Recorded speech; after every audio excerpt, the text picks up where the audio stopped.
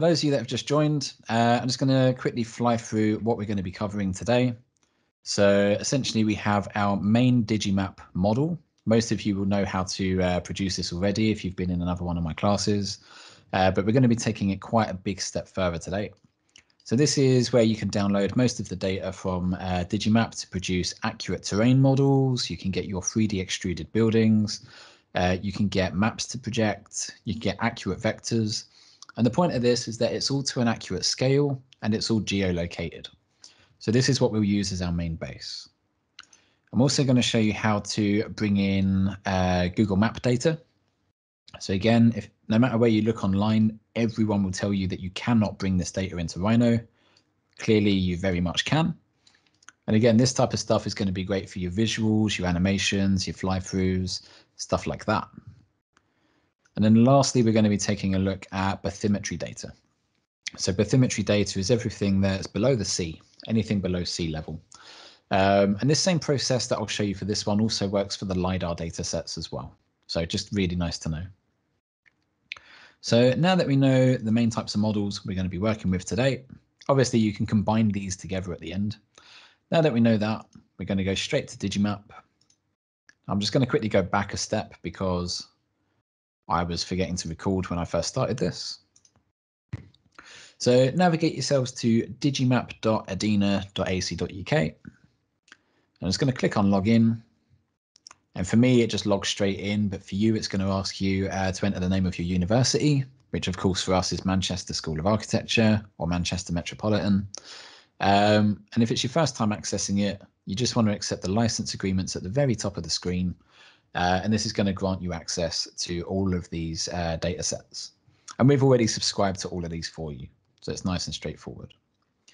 The main data sets we're going to be looking at today is going to be the Ordnance Survey, which was the first map that I showed you, the kind of more basic looking one. But this is where you get the most accuracy in your data. So we're going to work with this one quite heavily. We're also going to be looking at the marine data set. This one's for the bathymetry data, anything that's below sea level. I'm going to show you how to process that with QGIS and Rhino. The same process also works for Lidar because it gives you the same data types. So just follow the same process through. It'll work for these. There's a few other data sets you could look at. So for instance, global, if it's not the UK that you're looking at, you will find a lot of data sets for other countries. But this is a relatively new service, so you won't always be able to find it. But if you're looking specifically for bathymetry data or 3D scanned terrain data, just hunt around online. It sounds silly, but hunt around online.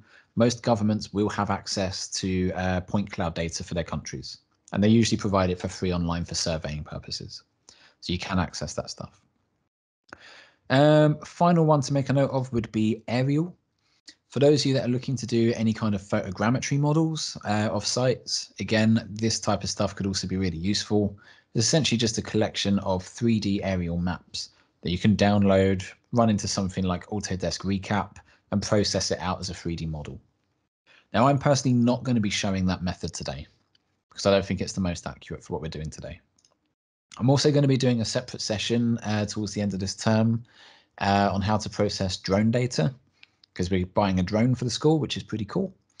And essentially what we're going to be doing with that is we're going to be using the drone to capture data in real time, mostly image and video, and we'll process that through photogrammetry, which is the same process for this aerial map.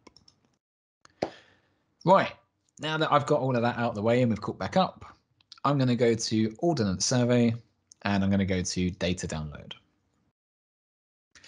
So again, really straightforward to set this up, especially if it's your first time. You know, you're not going to have too many problems with this, I don't think. But I think the site that I'm going to be using is going to be our campus. So I'm going to type in Manchester School of Architecture. I'm just going to get the postcode for it. I'm going to search for that postcode, and it's going to bring me to the school. So this is somewhere in Manchester city centre. As you see, I can zoom in a bit. I can see a bit cleaner, a bit more better detail. So not a huge amount to note here, really. All you need to do is select the area that you want to bring in. And I would always recommend that you go a little bit bigger than you need. Just always good practice.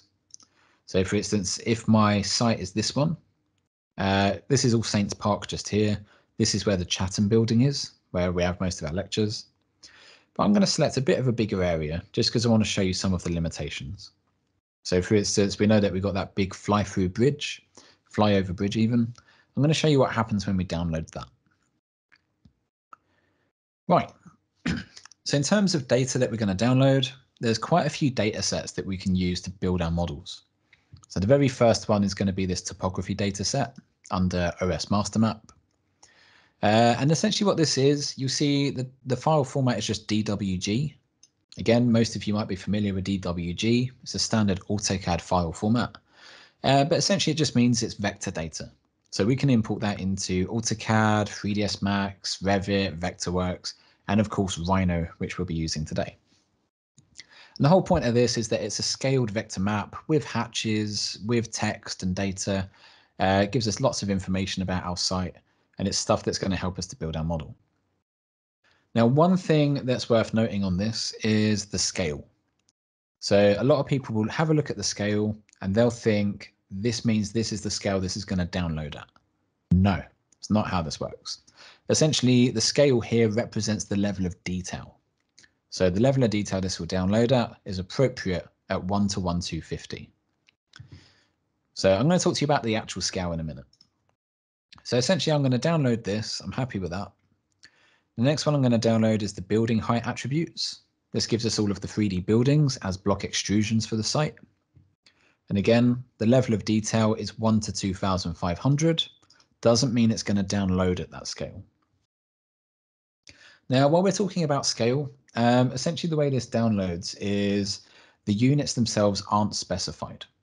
So what I mean by this is if you were to create a new Rhino document or AutoCAD document for that matter, and if you were to set your units to millimeters, this would come in at 1:1000 scale.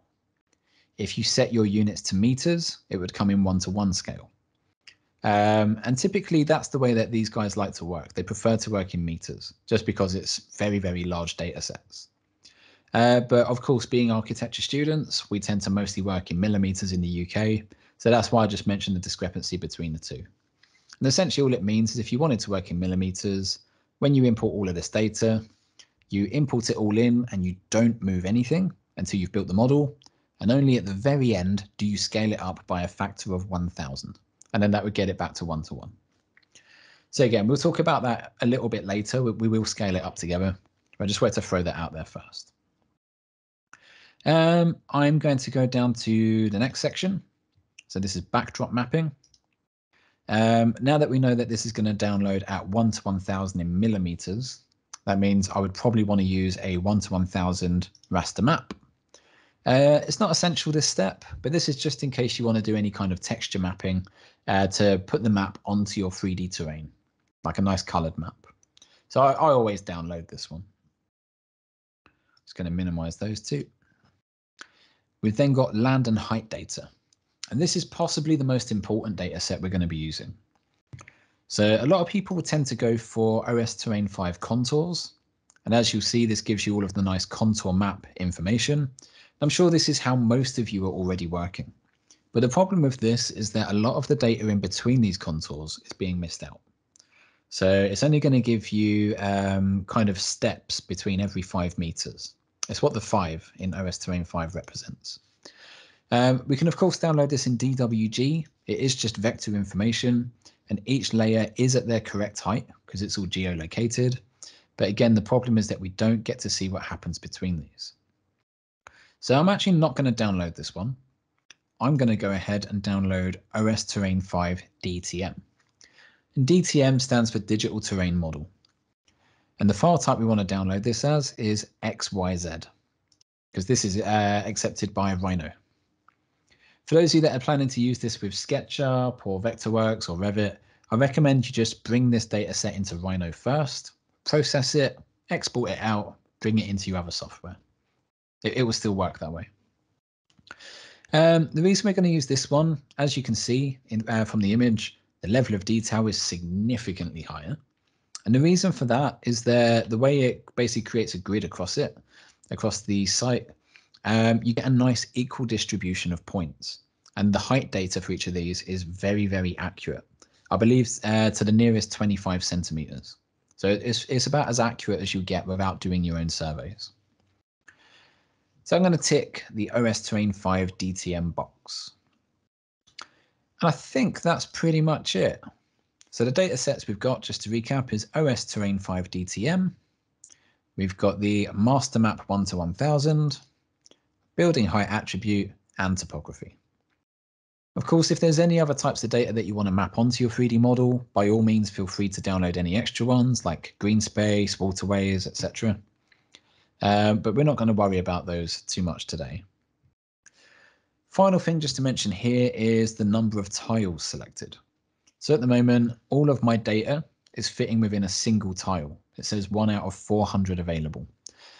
This is definitely preferable because otherwise we'll have to bring in multiple data sets. So multiple tiles, trim them down, join them together, etc. But we're using just a single tile. I'm going to click on Add to Basket. And now we're going to set these up. So I've got my 4 main data sets that we're going to download.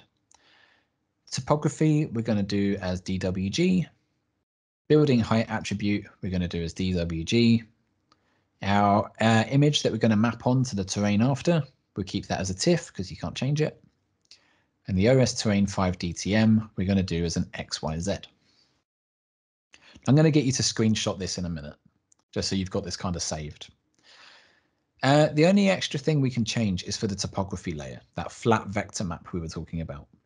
So if you were to choose standard, this is going to download all of the vectors and text and everything all to scale, but it's also going to include the colored hatches, which I personally find really useful to work out where green spaces are, roads are, buildings are, etc. But if you're running a particularly slower computer that struggles with hatches, you could just choose to download the plan version.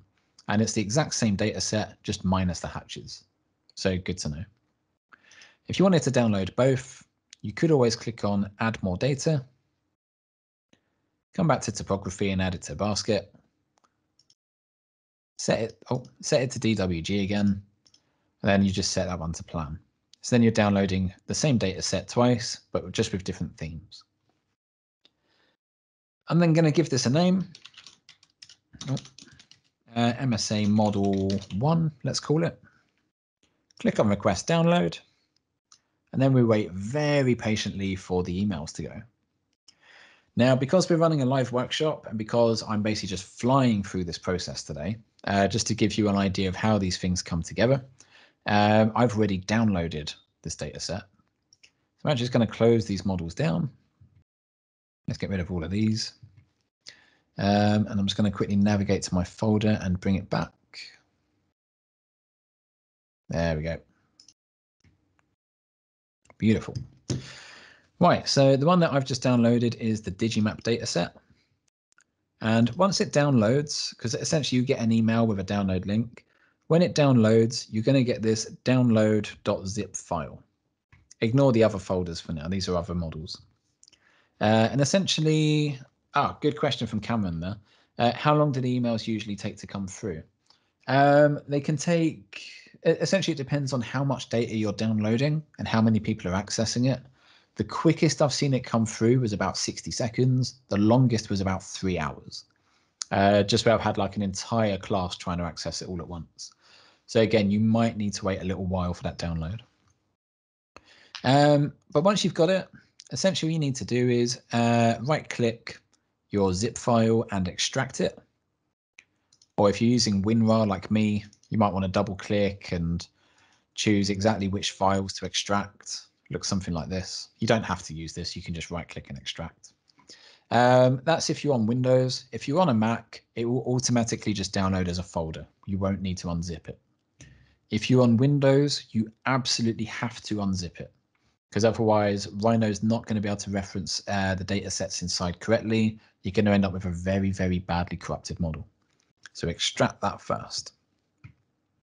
Now that we've extracted it, I can open the folder up and you see I've now got multiple folders inside with all of my different data sets. So I've got the 1 to 1000 map, which looks like this. So this is my TIFF image for the area that I'll map onto the terrain at the end. I've got my building heights, which is in there as a DWG file. I've got the topo plan, which is also DWG, topo standard, also DWG.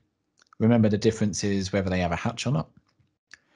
I did also download the OS Terrain 5 as a DWG. This was the contours when I downloaded it yesterday. I've downloaded the Terrain 5 DTM, which is our XYZ data type for our points, for our accurate terrain. So I'm sure most of this is probably going over your head a bit, but please remember this is being recorded. You can watch this back whenever you need to.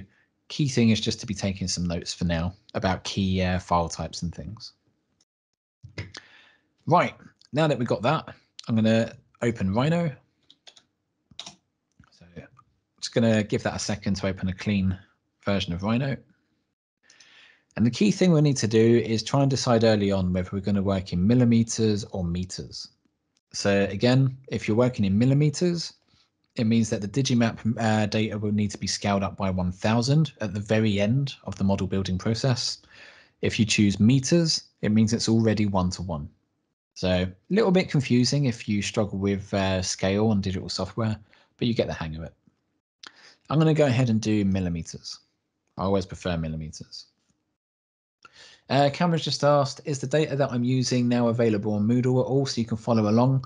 I'm going to be going at such a rapid pace that I wouldn't be expecting you to follow along live today. The key thing for this one would just simply be to make notes for now and then watch it back step by step so you can pause it at the end. I hope that's okay. Again, the data sets you could just download directly from Digimap for now. I mean, I can upload it, but it's going to be quite quick. If you want me to quickly add it into the chat. Do you want me to quickly add the data? Because what I can do, give me 2 secs, I'll very quickly upload it to Teams.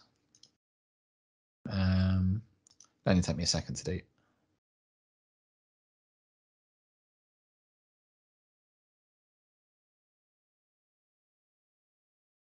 Right, it's just uploading now. Give me 2 secs. Hopefully it's uploading. Yes. Right, what I've done, sorry, too many screens going on.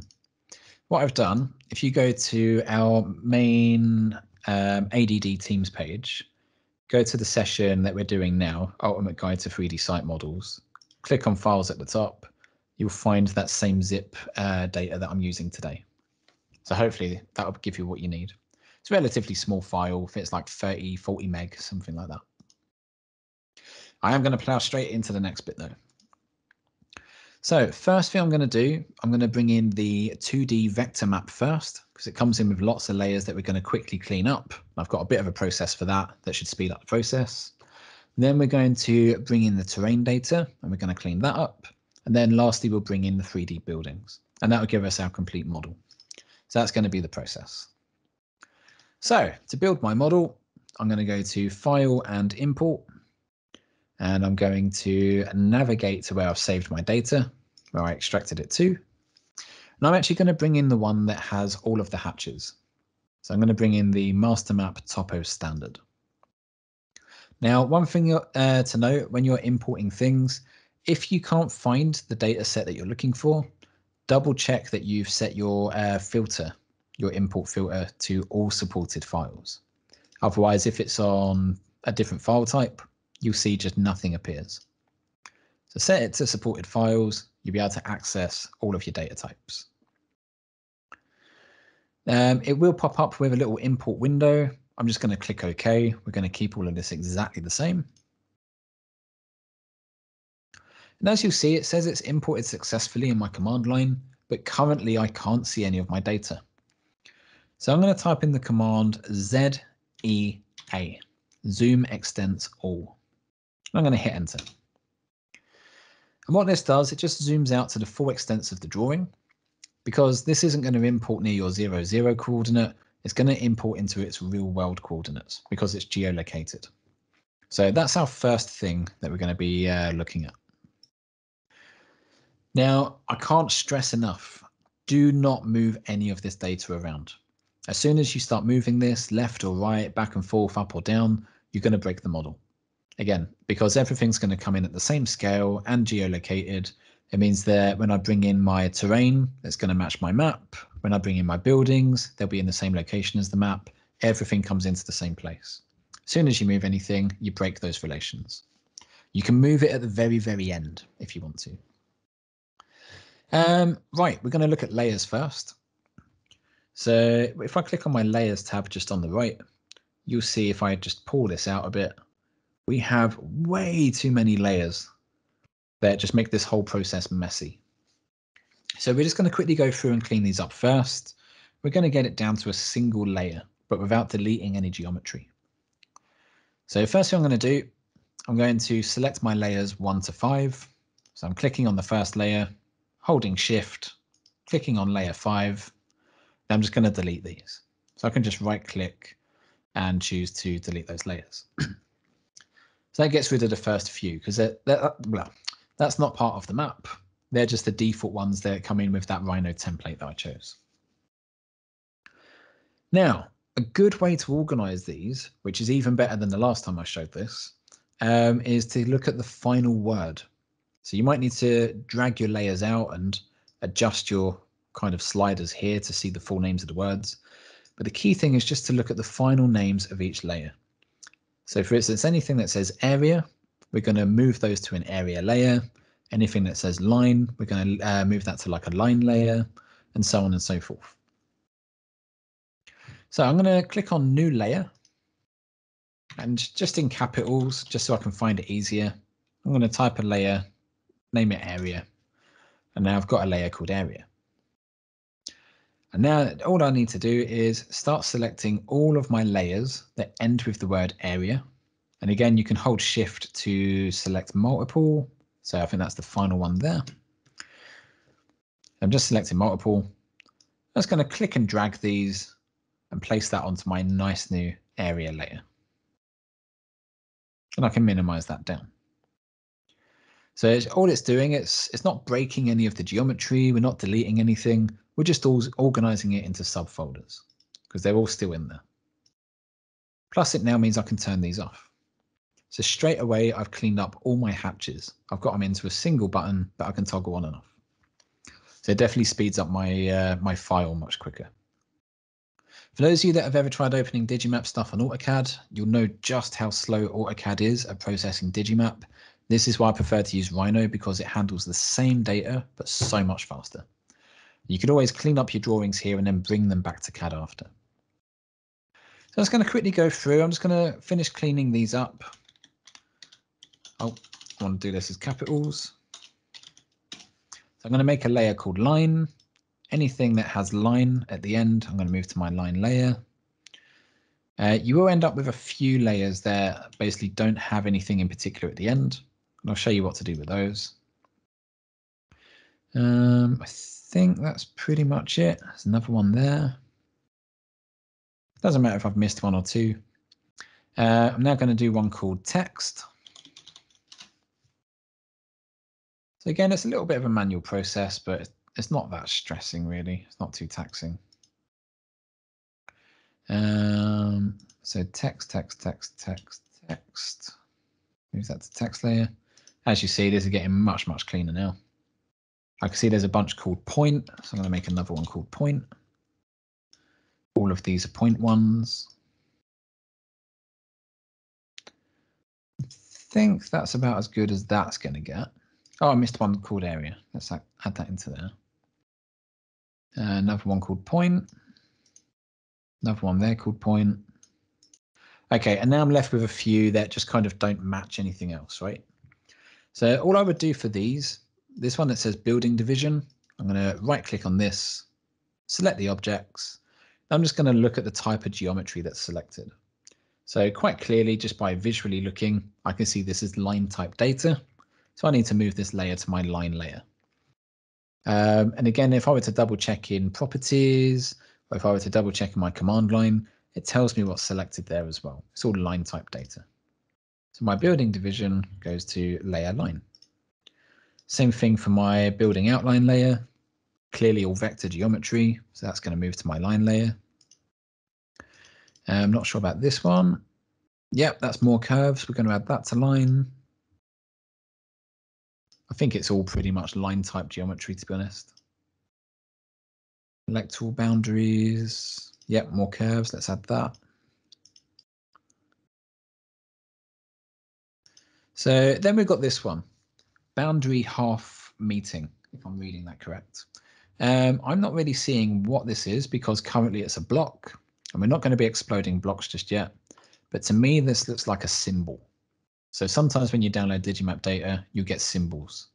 So I'm just going to make a final layer, call it symbol, and I'm just going to drag that into it. Turn that one off. You end up with your default and 0 layers. Again, you can keep these exactly as they are, and you can shift these layers up and down just with these up and down buttons. If you wanted to reorganize things, that's also fine. But the key thing with this is we've now got it nice and clean.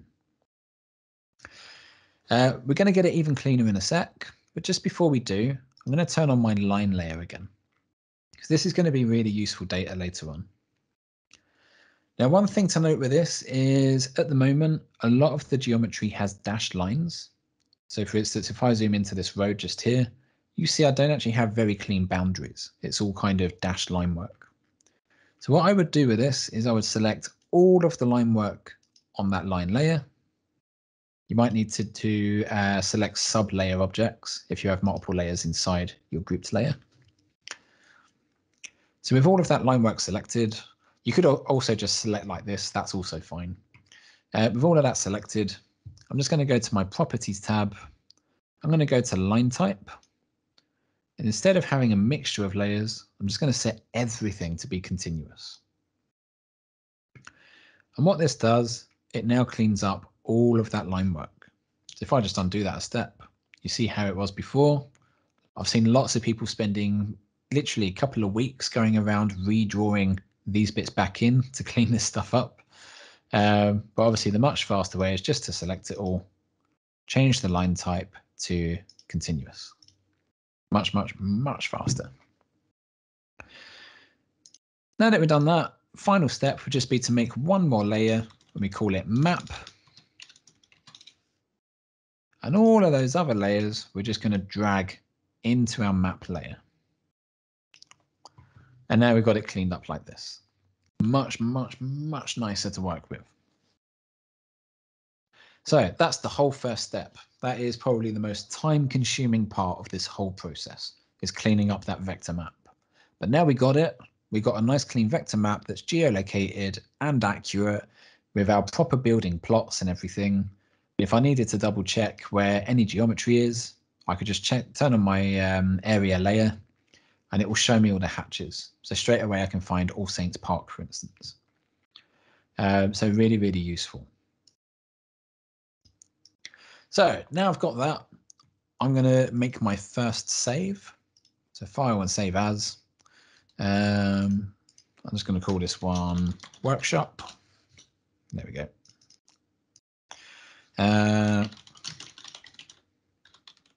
Call that MSA workshop. You can name it whatever you like, of course. But you are going to want to start saving often from this point on. Just a word of warning. We will start getting a few crashes appearing.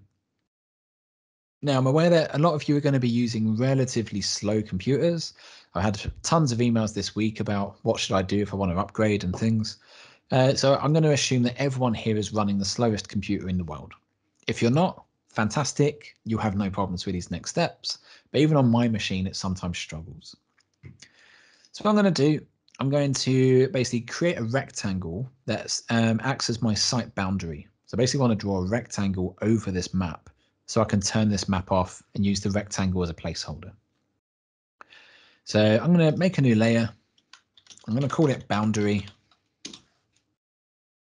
I'm going to double click it to make it my active layer.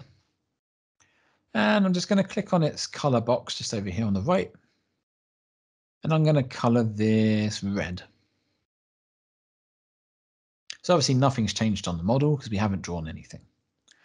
But now that my layer is red and it's my active layer, anything I draw is now going to come up red and on that layer. Now, what I'd actually recommend you do is to make a rectangle slightly inside the boundary that you already have. The reason being is that we're going to project these curves onto the terrain at the end, so we can split them up into surfaces for texturing, for 3D rendering and stuff. So essentially, if the boundary is too big here, it's not going to work very nicely, is what I'm trying to say. So I'm just going to make a rectangle over this site. And it's slightly inside where the curves are, only slightly. And all this means is I can now turn the map layer off. And now I've just got this boundary that represents my file. Just going to have a quick sip of my coffee. Give me one moment.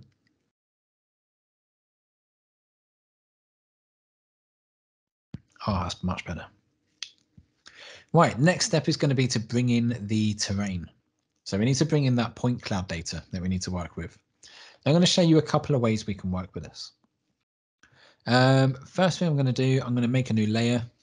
I'm going to call this points, because we're going to bring in point cloud information. And again, I'm going to double click it to make that my active layer. I would then go to File and Import. And I'm going to go ahead to my downloaded and extracted folder again. And this time I want to go to the one that says Terrain 5 DTM, Digital Terrain Model. The other one I downloaded was the contour information, which we don't want to work with today. And at the minute, as you see, I can't find my my file that I'm looking for. Reason being is because the last file I imported was a DWG, so I need to change this again. So I'm going to change this to supported files. Go in my folder. I'll find the XYZ file. Click on open. And we don't even need to change any settings here. This is all exactly how it should be. The delimiter should be set to comma. So I'm just going to click on OK. And what this is going to do, it's going to import 1 million points, literally exactly 1 million points. So depending on how quick your computer is, determines how quick this loads. But what we'll do once they're all imported in is we're going to trim these down so they fit inside that rectangle. So there we go. I'm just going to deselect this. And currently I'm in my top view, as you can see. We've now completely lost that rectangle. It's very hard to find. I could zoom in somewhere and try and find it. Just about see the boundary of it there. Don't actually know how I found that. But a much, much faster way to work is just to restore this back to 4 views. And using our front and right view, we can see where that rectangle is. So you just about see that in front and right. And we can see how much further those points extend past it. So I'm just going to zoom out of this view as well, just so we can see what's happening as I work on this. So all I'm going to do in my front view first, I'm going to click and drag to select some points.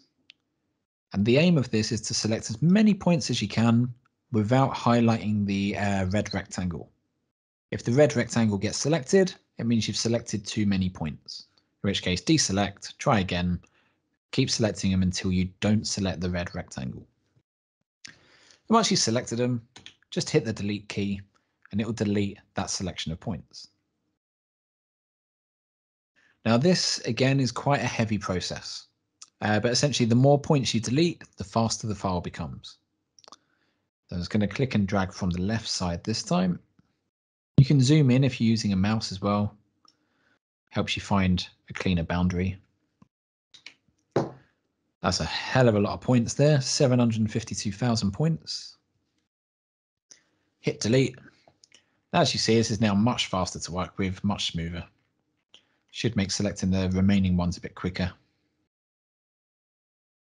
So select that, hit delete. Then lastly, select the other side and also hit delete. There we go.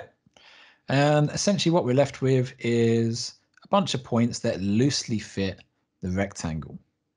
So something kind of like that. So we've got that red rectangle underneath, just as you can see. Doesn't have to be perfect as long as it's close. Just seeing there's a question in the chat. Missed what you said. You're just deleting the points outside the boundary. Yes, that's exactly all it is.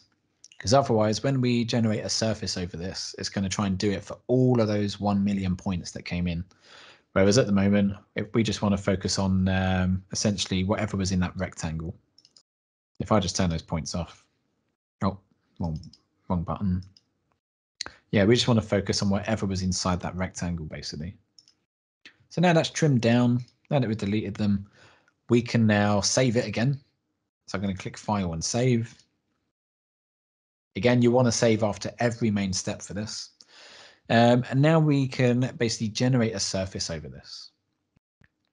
Now, there's two ways that you can go about this, and I would say it completely depends how much accuracy you need and what you want to do with the model at the end. So, for instance, if you're looking to do a like a fabricated model, like 3D printing or CNC machining, realistically, you probably don't need tons and tons and tons of accuracy, in which case you could just use the patch command. I'll show you how this works. So I'm viewing this from my top view. I've turned off my boundary layer. The only layer I have on is my points layer. And all I would do is I would type in patch. I'm going to select all of the curves that I want to patch. Again, I'm doing this in my top view. I would specify the number of subdivisions for my surface in the U and V direction. So essentially, how much resolution do I want? And then I would click OK. If I just click OK at the moment, you see it generates a surface over this, but it's not going to be very detailed.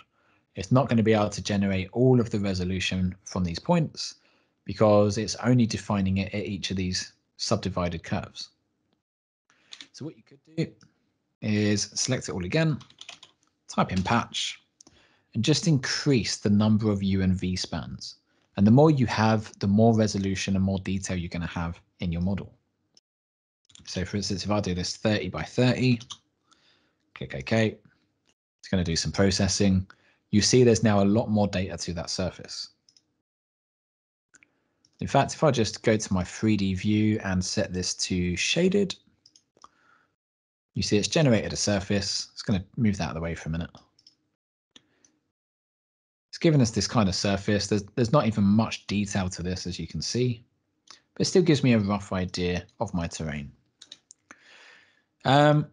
What I would recommend, if you're trying to make a relatively accurate site model using the patch command, the settings I would actually use would be about 150 by 150.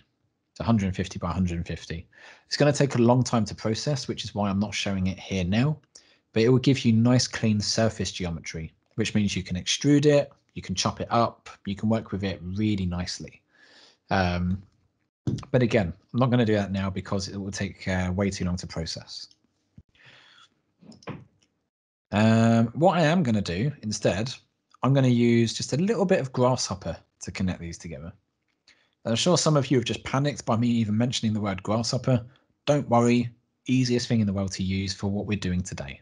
So what I'm going to do, I'm going to type in the command Grasshopper. And you'll see why I'm going to use this in a sec. I'm just going to give that a second to open up. We've nearly built the model, by the way. You'll be surprised how nearly finished we are. Now, what I would actually recommend you do is select all of the points in the main Rhino window like this. And then in our Grasshopper panel over here, I'm just going to double click or hit the space bar. And because we're working with point geometry, I'm going to type in the word point. And I want to select this one just here that says point. Should be in a little black hexagon with a white cross through it. So this just brings in a point node. And what I can do with all of my points selected, I can right click on the point node, set multiple points. There we go. And that's selected all of those really, really quick. Now, what we can do, you see this is all turned red in my main Rhino window. Reason for that is the original points are kind of colored white, but anything referenced in Grasshopper is going to be red. So what I could do, I could just move my Grasshopper window out of the way for a minute. I could turn my points layer off. So now we're not previewing the same set of points twice, speeds it up. And now we're only seeing all of the points as grasshopper geometry. Now what we want to do, we want to be able to make surfaces between each of these points. So the reason I'm going to use grasshopper for this is because it has a really useful node called Delaunay triangulation. And this is basically going to generate a series of triangles based on the nearest points. So I'm going to double click again. I'm going to type in DEL for Delaunay mesh. And I'm just going to choose this green one that says Delaunay mesh. And I'm just going to connect it. You see if I hover over this output just here, I get this little icon pop up. I can just click and drag a little cable out of this. Because it's a point output, I'm going to plug that to the point input on this one. And you'll see it's now generated a much nicer surface over this entire model. If I were to zoom in, you see it's filled it in between all the points. Now we've got one more step to bring this into Rhino, because at the moment it's only being referenced from Grasshopper. Final step would just be to right click on our Delaunay mesh, this node just here on the right. Right click on it, choose bake, click OK. Now what this has done is it's no longer only being referenced as a red object in Grasshopper. We now also have a physical object in Rhino that we can select. Because before that step, you see if I try and select it, there's nothing there I can actually select. It's all just referenced. But when you bake it and click OK, we now get that surface appearing. You can now turn off Grasshopper. You don't need it anymore. You can also right click and just disable the previews. That's also another step you could do. But essentially, we've now got all of this extra terrain information. And this is the highest number of points that you can extract from Digimap.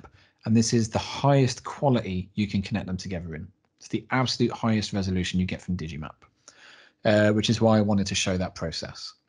If you need higher resolution than this, that's when you're going to start looking into things like Lidar data and things like that, or doing your own photogrammetry scans with drones or smartphones.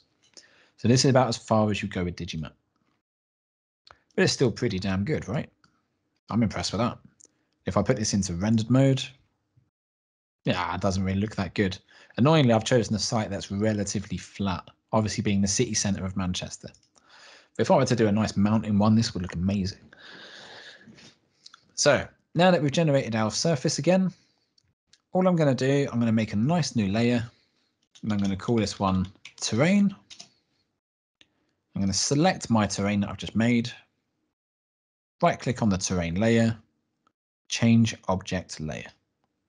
And all that does, it just means that this is now on our terrain layer. So I can toggle it on and off, same as all my other layers. If you want to speed your file up as well, you could now also delete your points layer with all of those points on it. We don't need that data anymore. So I'm just going to delete that. And now we've got this looking nice and clean. Now there's one more thing we need to do to clean up this terrain. You remember that boundary rectangle that we made earlier? I'm going to turn that back on. If I just zoom in, you'll see that actually those points extend outside of that boundary, which isn't ideal. So if you did the first method of using patch to generate this, then you'll be working with a surface object, in which case you can just type in the command trim. You can trim the surface against the red rectangle. If you're following the grasshopper method I just showed, then you're now working with a mesh object instead, in which case you'd have to use mesh trim, this one just here. So mesh, mesh edit, mesh trim. And it works the exact same way. So for instance, in the command line, it says select the cutting edges, which is this rectangle, press enter when done, select the thing to trim away, which is outside of the rectangle, and you see it trims it down. So now that's nice and clean. We've also got our map that sits just underneath it. Again, we're not going to play with that just yet. But essentially, we just got super, super clean geometry. And once again, I'm going to hit the save button. Now, it's up to you how you go about the next step. There's two ways you could go about it. You could either project the map onto your terrain. So remember on our map, we had if I just turn this back on, we had the area, or the hatches, I should properly call them. We could project all of this information so it sits in 3D on top of the terrain. Or we could choose not to do that and just bring in the 3D buildings. But essentially, if you were going to bring it in and project it, what you'd want to do is select your map in your side view. And then I'm going to break my rule of moving things. I'm going to make sure my gumball is on, this one just here. And I would drag it upwards on the Z-axis. I'm not going to move it left or right or back or forth or anything. I'm just going to move it up on the Z-axis. And then in my top view, and with all of that map stuff selected, I could type in the command project, select the mesh underneath, hit enter, and it would project all of these curves so they fit in 3D on that terrain. Now that is usually a very slow process, so I'm not going to do that right now. Instead, what I'm going to do, I'm just going to show you essentially just with a single object how that works. Let me just turn the terrain off. So let's say, for instance, maybe this little bit of boundary just here. Maybe I want to project just this onto my terrain. In which case I select the object, bring back my terrain, type in the command project. It's asking me to select the surface to project onto, which is the mesh. Hit enter. And now it's projected in 3D onto my mesh, which is really cool. And the reason this is really cool is essentially it means that we could now use that object. We can now use that curve to split this surface up, this terrain. So I've just turned that map off. We've still got that projected on. It's a bit hard to see at the moment because I should probably change this to like a different color so I can see the geometry better. But now it's projected. I could just now split this up. So we know that the object I'm using is a mesh, so I would use the mesh split tools. Again, if you used the other method earlier where you did patch, you would use just the standard split tools. I'm going to go to mesh edit, mesh split. The object to split is going to be the mesh. Press enter. The cutting object is going to be our curve that we just projected. Hit enter. And now they're separate objects. So you can imagine this is really useful, especially if you need to extrude something, for instance, pavements. You can now extract all of those as boundaries, select the resulting surface and extrude it up. Or if you wanted to texture something, you could bring this into Lumion, Twinmotion, Enscape, and now you could just select an object. We know this was part of the park, for instance. I could just grab a grass material and drag it onto this object now. So it's going to be a very, very, very fast way to get your accurate geometry in 3 dimensions. Because again, 3-dimensional objects. So again, that's that bit. There is one more step for basically kind of completing this off. And that is going to be to bring in our 3D buildings. So I'm just going to save this one more time. This time I don't need to make another layer because it's going to generate its own layer. Just going to go to File and Import. And I'm going to go to my master map building heights. Oh, and don't forget to change the drop down to supported files. Keep the settings exactly as they are. Just click OK. Let that process, might take a minute. And it's going to be kind of similar to that points data set that we brought in that it's going to bring in way too many buildings.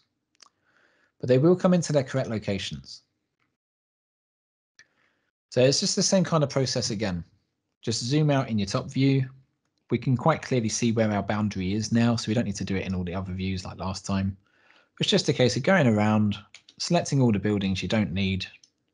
As long as it doesn't intersect your site, you can just hit delete. So I'm just going to go around, remove most of these. Anything like this, obviously just deselect. You can hold Control and just click it.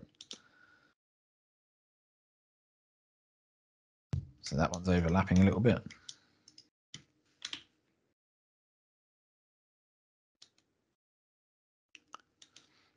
So again, doesn't take too long to go around and clean it up. We're obviously going to clean this up just a little bit further.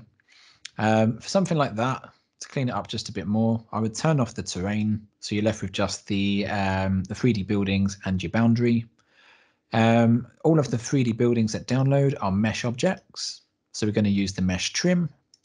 So mesh edit, mesh trim. Cutting object is going to be the rectangle. And now we can just go around and select anything that intersects it. So this is possibly the most boring manual process. Oh, nice one there from Patrick. Dragging from the left will stop it selecting in the one area. Yep, sounds about right. Another question, does the trim function only work when the different layers are grouped? No, it shouldn't do. It should just work as is. It'll work with any objects that are visible, essentially. It also used to be with previous versions of Rhino that it would only trim objects that intersect your cutting line, like this red line.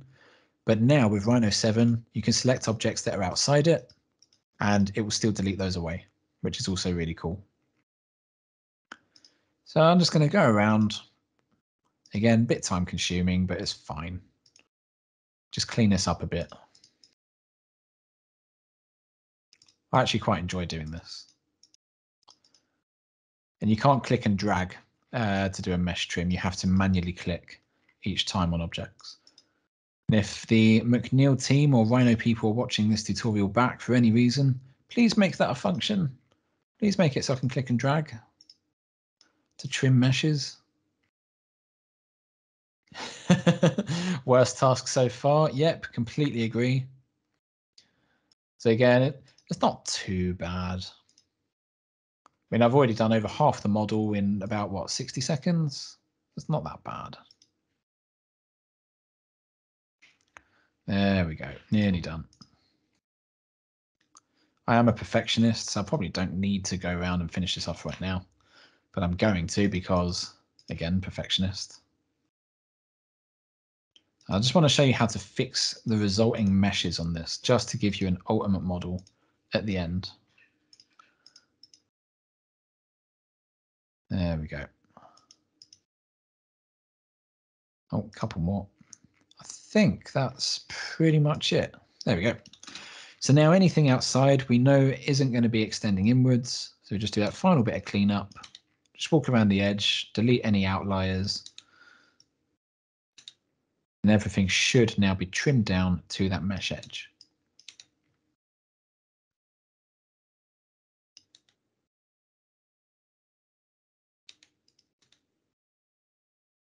So yeah, it wasn't too painful, was it? A little bit time consuming, but it's not too bad. Haven't found a way to automate this yet. Been trying to write a few different scripts, but not getting much joy just yet. There we go. We've now got our boundary. So I can view this in 3D. And one thing that you're going to notice, especially in your rendered view, all of those buildings that we just chopped through along that 3D boundary, you see that they're now all open, which we don't want. It's not ideal. So one thing that we can do is quickly just go around, close these holes, and then fix them. So again, it's another manual process, but it's not too bad. And I'm going to show you how you can turn on different colors for your back face edges. So for those of you that have ever had issues with 3D printing or extruding or booleans, anything like that, if ever it says that an object is open and you cannot work out where, turning on the back face edges will help you isolate where that problem is so quick.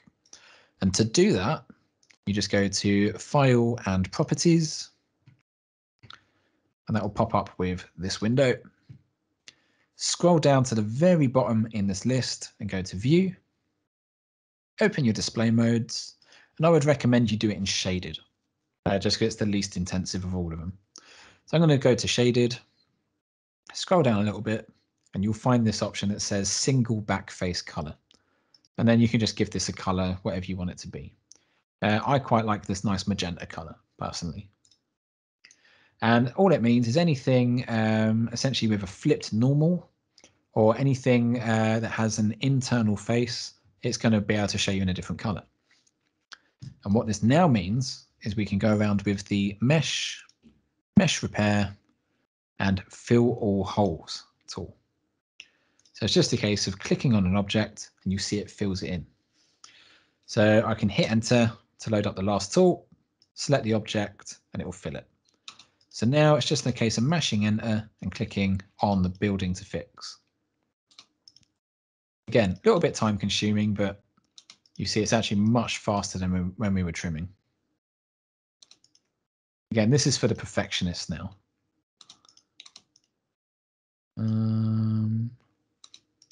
There we go. Beautiful. Oh, zoom in. There we go.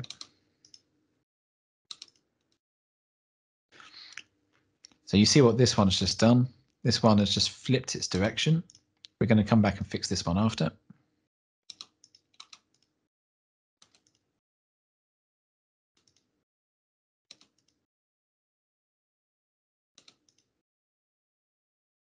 Super, super quick way. I've seen people manually going around and just redrawing and rebuilding these. You just don't need to. Again, it looks time consuming, but this is actually saving you days and days of drawing buildings and extruding.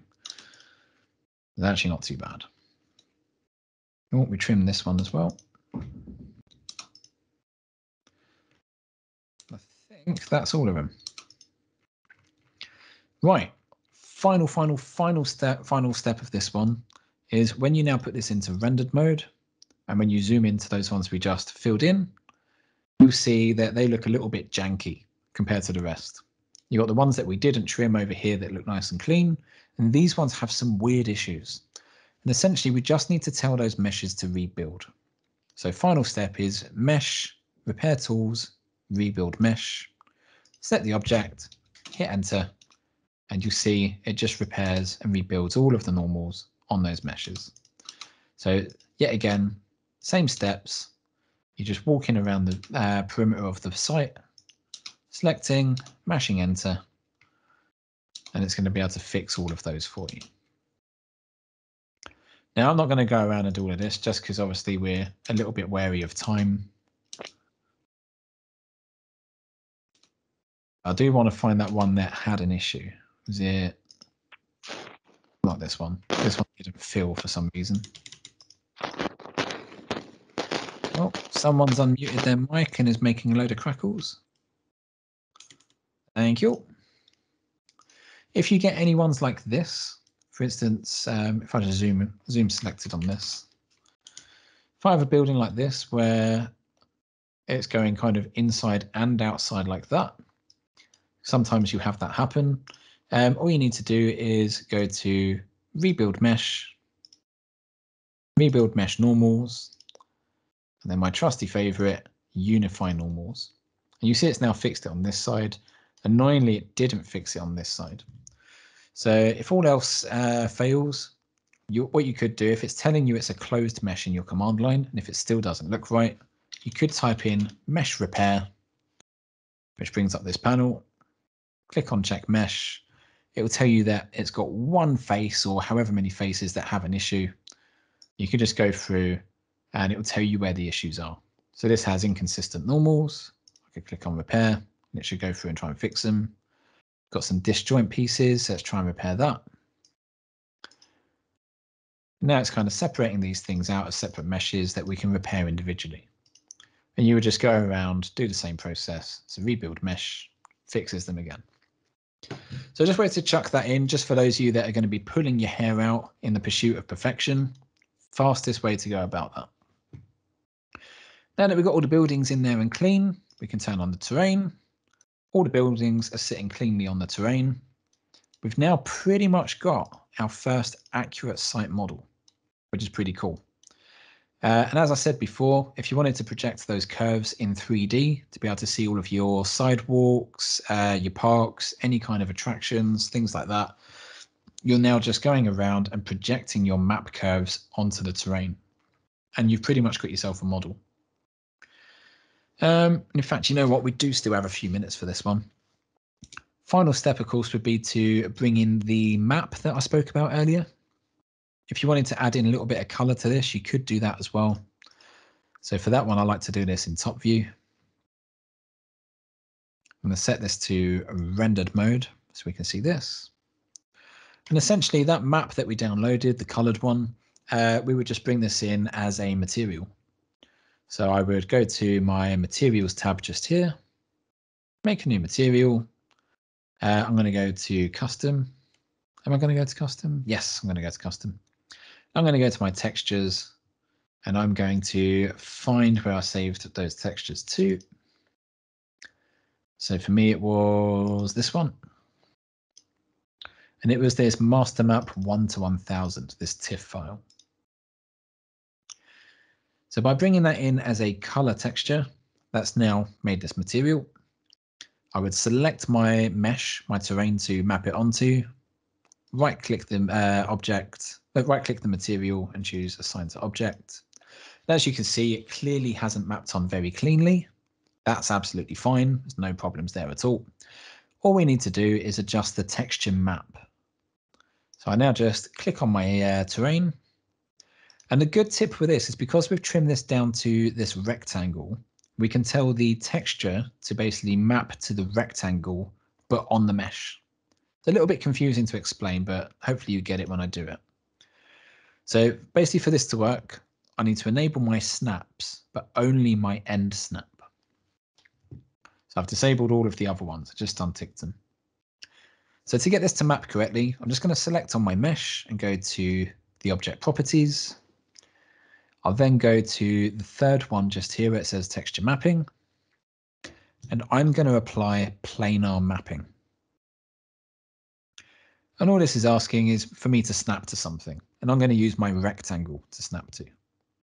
I'm going to click in the bottom left, snap to the top right, hit enter. Now my texture is mapped on, which is pretty damn cool. So it's getting there, you know, it's getting very, very close to being a really damn good 3D model.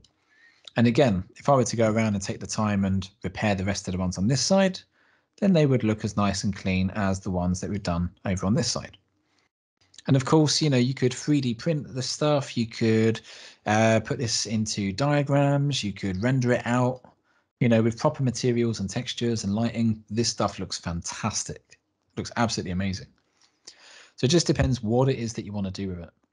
But the whole point of this, of course, as we said repeatedly before, was that we're getting accuracy. We're getting actual survey data from this. So any changes in the terrain are accurate based on whatever surveys have been completed. I could extract accurate sections from this now for my entire site, and it would be absolutely fine to use for planning permissions, for instance. But realistically, in the real world, when you're working on a real project, you probably want to go and do your own surveys and things. Just always more accurate. Right, I think that's pretty much it for that first model. Now, I'm just going to have a quick sip of my coffee because it's almost cold.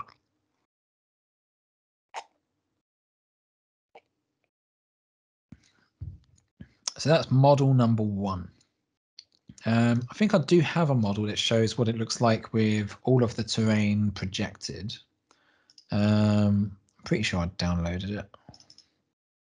Yes. I want to quickly show you this model.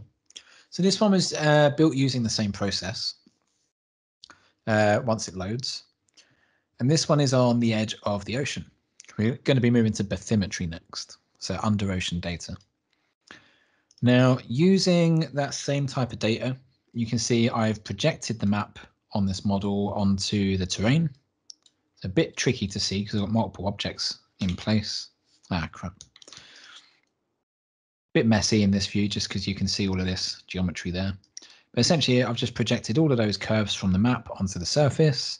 Then I'll be able to select these and split out all of the little boundaries like roads and stuff so I can color and texture it. Now, the limitations of the standard Digimap data are that as soon as you hit 0 on the z-axis, or essentially sea level, it just flattens out. You lose all of that extra data underneath the sea. So this is, of course, a bit of a problem. And for that, you're going to need to download bathymetry data. So annoyingly, the site I've just shown you to model is obviously in a city centre, because I wanted to show you something you're going to use quite often. There's obviously not an ocean connected to Manchester city centre, but we're going to still walk through just how to process bathymetry stuff. So essentially, I'm going to go to the marine data set on Digimap. I'm going to go to marine data download. It's actually a surprisingly quick process. Zoom into the area that you want to capture. It's about as close to Manchester as I can get. It's going to be this kind of area over here. Let's just select a nice, oh, wrong one. Select a nice big area. Maybe I want all of these little alcove kind of areas. We've got a few options to choose from. We've got vector data, which gives us basically vectors and contours and things and just general location information. We've got raster charts. So again, similar kinds of information. It's good for like backdrop mapping and standard cartography and things. And then we've also got bathymetry. And as you can see, this looks much, much, much nicer. And the cool thing about this is it downloads as an ASC file type. And ASC files typically can't be read by Rhino by default. They can, but not correctly. But essentially what we can do is bring this into a proper GIS package, like QGIS, which is free for Mac and Windows. That's what I'm going to use in a sec. We can process this and generate some points to create a point cloud. And then we can generate that point cloud in Rhino and make a surface over it. So that's what I'm going to do. There are two different types of point cloud here. And again, look at the level of detail. So the one that says DEM6 or Digital Elevation Model 6, this gives you a relative scale or level of detail scale of 1 to 250,000. The other one is 1 to 50,000. So it's not super accurate. You're not going to get each individual stone, for instance, but for large areas, it's really, really useful. And it's much better than having just a flat kind of base. So to download that, click on DEM1, add to basket. You can choose historical versions as well if you wanted to choose how ocean beds and things have changed over time, if you're doing like historical mapping. Request the download, and you will get an ASC file downloaded. So I'm just going to close all of these down. Let's close that. We're not going to work on that model any further. Obviously, again, you can extrude these if you want and make solid bases and things. It's up to you if you want to do that. Instead, what I'm going to do, I'm going to go ahead and I'm going to go to QGIS. So I know I said on Moodle and on our Instagram page, make sure you have QGIS if you want to do this bit. Again, you can just watch this back later if you don't have it installed. That's absolutely fine. Just going to wait for the software to open up. There we go. Right, QGIS. So first thing I'm going to do, I'm just going to open up some notes. Give me one moment. So I have a link that I'm going to give you all.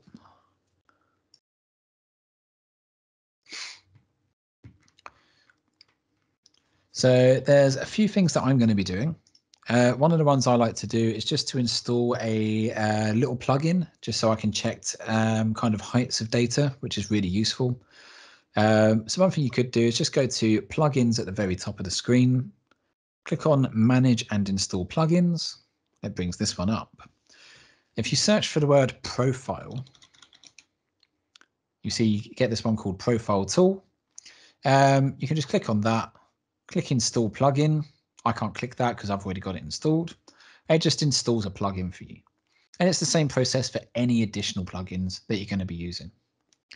See, Josh has just asked a question. Would river bathymetry data fall under marine or ordnance survey? Very good question. The answer is possibly. It could essentially fall under either. So if it's a very deep river, for instance, coming from like an ocean bed, then yeah, chances are it'd be within the bathymetry data set. If it's kind of more within like a landmass, and if it's above sea level, sorry, if it's above sea level, chances are you'd find that more in the standard Digimap downloads kind of area.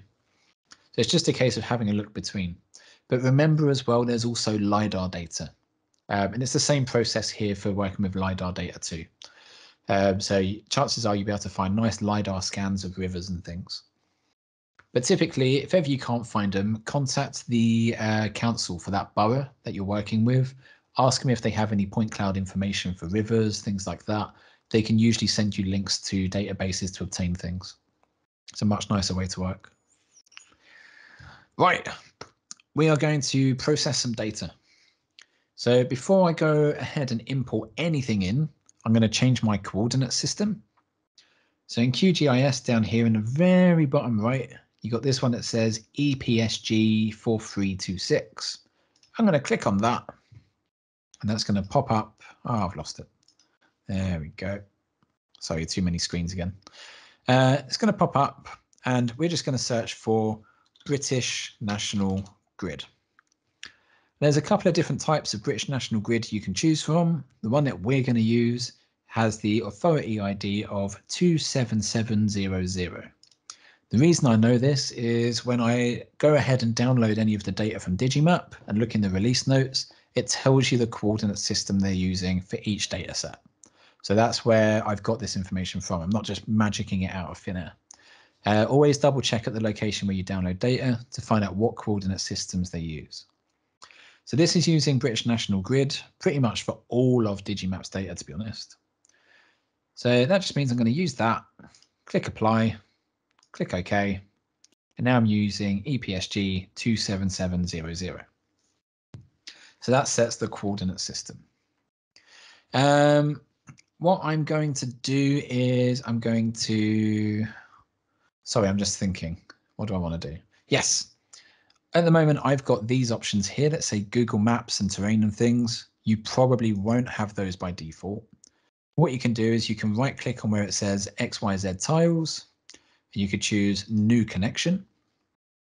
There's a URL that you can enter, essentially just referencing like web locations. And I actually got this information from a website. I'm going to put the link to this website in the chat, and I'll try and remember to upload this. I'll add it in the comments, hopefully, when I upload this to YouTube. There we go. I've just put this into the chat. But essentially, it's got some really useful links for Google Maps, Google Satellite, things like that. And you can just copy these links, add them into new connection into URL, click OK, and you're good to go. And all that means it will do is it will add these little panels here. So for instance, the Google Maps one, I could, now that I've just entered the URL from that website I just showed you, I can now drag this layer into my layers panel. Pops up with this page here. Just click OK on this, it's fine. And essentially what this does is it brings you a world map, just so we can see where our data is going to be located. So again, a little bit of a process. It's not too complex. It's just a case of right-clicking on that, new connection, enter the URL from the website I just showed, drag it into the panel. So next step is to find our bathymetry data. So I'm going to go to, let's just say I've received that email from Digimap, it's downloaded, and I've now got my extracted data, which should look something like this. So I've got a folder, I've got my DEM1, DEM6. I've already forgotten which one was which one was the higher resolution. DEM1, so we're going to use that. And inside you'll find an ASC file. Now, unless you're working on really huge projects, you should only be needing one tile at a time. And I would recommend you only process one tile at a time anyway, even if you are working on a bigger area. Just because of the number of points that are involved, you won't be able to save enough points to a CSV file, essentially. It has like an upper cap of like 125 million, I think. And we want to cap it at 1 million anyway. So essentially try not to merge these and put them into one big CSV. But what I'm going to do, I'm going to pull up that folder. I'm just going to drag this ASC file into my layers palette, just down there. It's going to take a second to process. You see it's generated this layer just there. If I were to zoom into where that location was, remember I did it from up here, you'll see I'm now seeing the ASC file over here. Oh, someone's just commented saying the screen is black, as in my screen. Can you not see my screen sharing? Okay, it's working for now. It went off for a moment. Oh, I don't know what that's about. It's working now though, right? Nice, cheers, Patrick. Some great comments there. Okay, as long as you can all see it, that's the main thing. So as you can see, it's downloaded this single tile of bathymetry data, and it's going to be cropping it against all of these kind of land edges. And the great thing about this is exactly where the land data from our last model kind of ends. So essentially the data from this, we could trim away at that edge. The data from the other model we made a minute ago, we could trim at the same edge. It's just a case of merging them together. What I'm going to do, I'm going to quickly stop sharing my screen and reshare, just because I can see some people are still having issues viewing my screen. It might be me, you never know.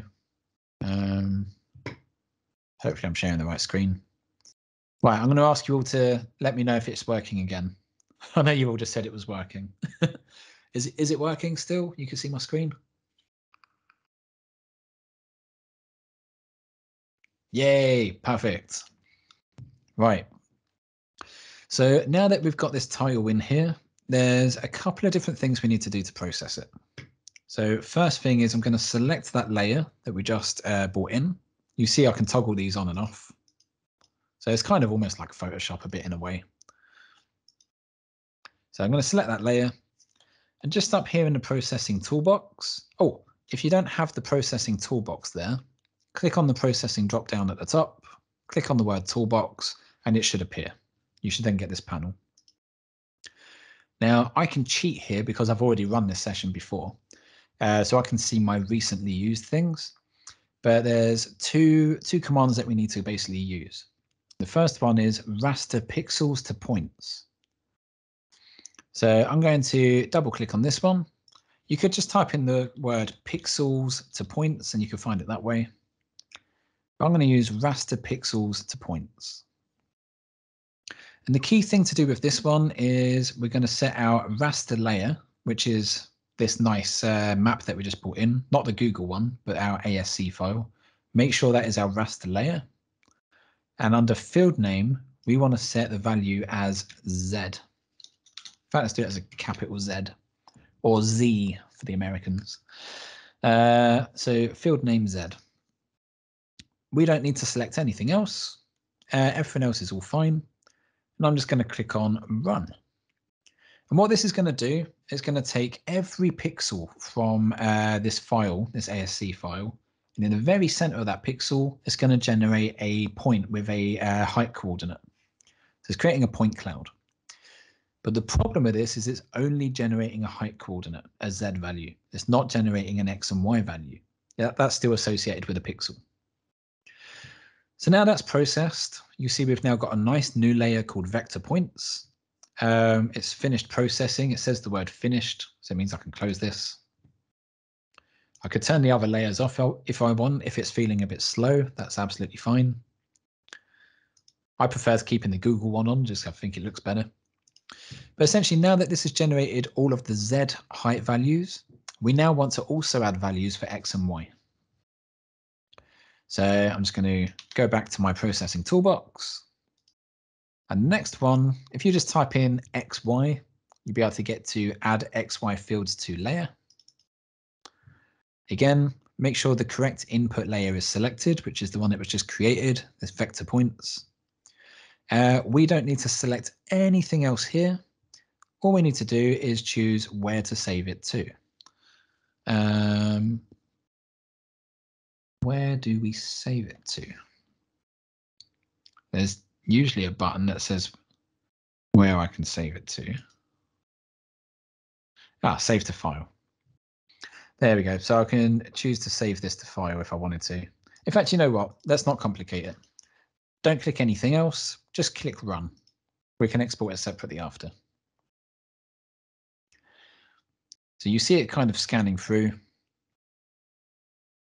click on close. So because I complicated that a bit, all you needed to do was click on XY fields to layer and click on run. You don't need to change anything. Just make sure it had the correct layer selected. So now what we got our original Google Maps. We've got our ASC file that was imported in. We then generated the Z height values, and then we added the X and Y values to those Z points. So the layer that we want to work with now is the added fields layer. So all we need to do is right click on the added fields layer. We're going to click on export, save features as, and we just need to choose a location next to where it has file name of where to save it to. I'm going to call it this one, just so I know which one to choose. Obviously come up with better naming systems than what I'm just showing. Yep, that looks good to me. So I'm going to click on OK. That's going to save out. And as you see at the bottom of the screen, you've got a little loading bar there. It takes a little while to process, but I'm just going to give that a minute to do its job. And we've got one more job to do with it before we import it into Rhino and clean it up. So I just need to wait patiently for this to save out now. And after bathymetry data, I'll show you how to get that really cool map in, the Google Maps one. Going to be using a little bit of Blender for that process. There we go. That's saved out. I can now close this, hopefully. I think that's saved. Either that or I just killed it. I'm not sure. Let's just minimize that for now, just in case I ruin the export. I'm going to go to where that file's saved to. So bathymetry folder. Yep, there we go. It's this one just there. So this saves as a CSV file, which, as I'm sure you all know, is an Excel file. So I'm going to double click and open that. That's going to open up in Excel. It might tell you it's read only. That's absolutely fine. You can just click on read only if it appears. Mine's popped up in another window, so I need to wait for it to come to life. So now that I've opened that file in Excel, the problem at the moment is that because we generated those Z coordinates first, they've gone into the first column, and then we generated X and Y. Rhino wants to read these in alphabetical order, so X, Y, Z. So all you need to do is click on the A column to select it, drag the data over across to the D column, like that. So now it reads X, Y, Z. Click on the A column again, right click, choose delete. Now it's all ordered. So X, Y, Z. We would then save this again as a CSV. I'm going to call it this one too. Let that save out. That is now ready to bring into Rhino. We've now just generated a manual point cloud. So I'm going to go to my Rhinosaurus. Let's open that up.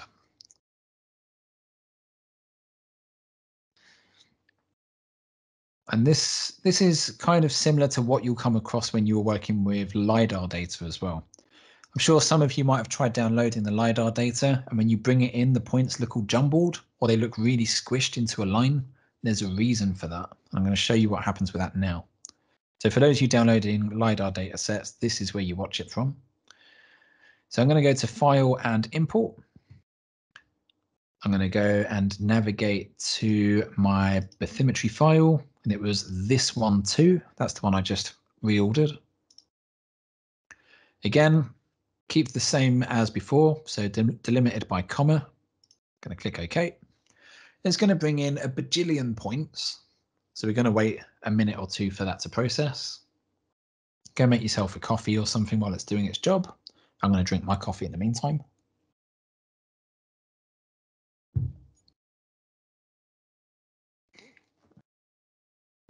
And that's imported in. So if we wanted to zoom into this, I would just type in the command ZSA, zoom selected all, or if you've deselected it, ZEA, zoom extents all. And again, because there's a ton of points, this is going to work very slowly until we've finished processing it. So some of you might find this process too frustrating and too time consuming to go through. But you see what's happened here. So in our top view, this looks about right. This looks really similar to the shape that I extracted, yeah, from QGIS. But in our side view, all of that data is massively stretched out on the X and Y axis, on the Z axis, sorry. Now, the reason for this, if you have a look in the notes, the README notes from Digimap, the XY scaling is different to the Z scaling, and it's off by a factor of 50 when you look into those notes. So what we're going to do, we know the Z data is correct. It's just the X and Y scaling that's incorrect. All I'm going to do is zoom into the very top left. Doesn't have to be top left. It could be anywhere. But zoom into the very top left of the point cloud with it all selected. I'm going to make sure I have my point snap enabled just down here. And I'm going to type in scale 2D. We don't want to scale it on the Z axis, the third dimension. We only want to scale it on the X and Y. All I'm going to do, click a point to scale from, which is the very top left point. Point to scale to, which is the point next to it. And then the scale factor, I know it's off by a factor of 50 because I've read the release notes on Digimap. So I'm going to type in 50 and I'm going to hit enter. I'm going to wait for that to scale all of those points two-dimensionally. And then wait for that to process. And then at last, we will have our 3D points in Rhino as a point cloud to scale, and it's going to be absolutely lovely. Hopefully it doesn't crash. In the meantime, I see there's a thing from Molly. I'd like to do bathymetry data in a thin strip from the shore to 3 to 5 miles out to sea. Is this possible? How big are the tiles? Yeah, so you can get an idea of the tile size on here. So you can download, well, I downloaded a massive tile. And that downloaded just as a single tile that way. If you needed to just do a smaller area, if you didn't want to process the whole thing, you could either just delete the points after you've processed it in Rhino. So for instance, if I zoom out of this massively, let's just do ZEA, that's going to be much faster. I could just trim the points down and then generate a surface over it after that. Or I could hunt around online for a good ASC editor, and I could just crop some elements out. Or if you're processing it in QGIS, there are ASC cropping tools you can use. I personally don't use them because I find them a bit hit and miss. But you could download one big tile and then just crop out the areas you don't want to process and do it that way. You'll find other guides on YouTube for that. But for now, I just prefer processing the whole thing. Nasheen just said, is that the same for every map, the scaling factor issue? It's the same for every map when you're working with the Lidar and bathymetry data, but not with the standard map stuff that we worked with earlier. I believe it's always a factor of 50 for that bathymetry data set that I just used. But key thing is just to have a look in the release notes and just see if there's any scale factor issues that have been highlighted. Chances are it'll tell you exactly what you need to know. Right, I am going to go to my 3D view now. So if I deselect this, let's have a look at what we got. Obviously, I've not generated a mesh or a surface or anything yet. Let's let that deselect. Again, there's a ton of points here, so it is going to work very slowly to begin with. So you do need a lot of patience. Obviously, we have an absolute ton of data here that we can work with for that area. Oh, don't die. And I would just do the same process as earlier. So I would load up Grasshopper. I'm going to do this as a mesh because we want to generate as much detail between these points as possible. Same process again. I'm going to bring in a point input. So I've got my point node. I'm going to select all the points. Wait patiently for them to get selected. Right click the point node and choose set multiple points. Oh, it's really struggling now. I've been giving it abuse for, what, hour and a half or something, so I can't tell it off too much. And again, we do have, is that 9 million points there? 9,379,000. Oh no, 937,902. Okay, it should be fine. There you go. Set multiple points. So that's now referenced in Grasshopper. And then we could just either hide these points in Rhino or move them to a layer and turn them off to speed the process up. That's still doing some thinking. Again, you really do want to grab a coffee or something while it does this process. There we go, hide those points. Once those points disappear, the final step is just to connect it to another one of those Delaunay mesh nodes. So same as we did earlier, Delaunay mesh. Now, one thing that's worth noting, have a look at the boundaries of all of this.